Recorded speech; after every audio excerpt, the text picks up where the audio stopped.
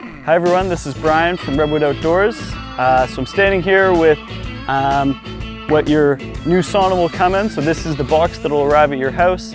Today we're setting up this video here to walk you through the assembly of your Porch barrel sauna, 6-person, so it is 8 foot in length.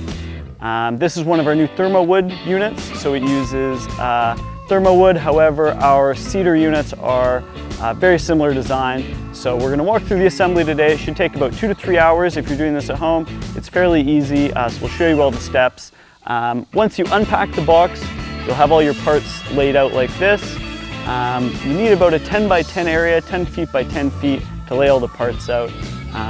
Once you have them laid out like this, you're ready to start assembly.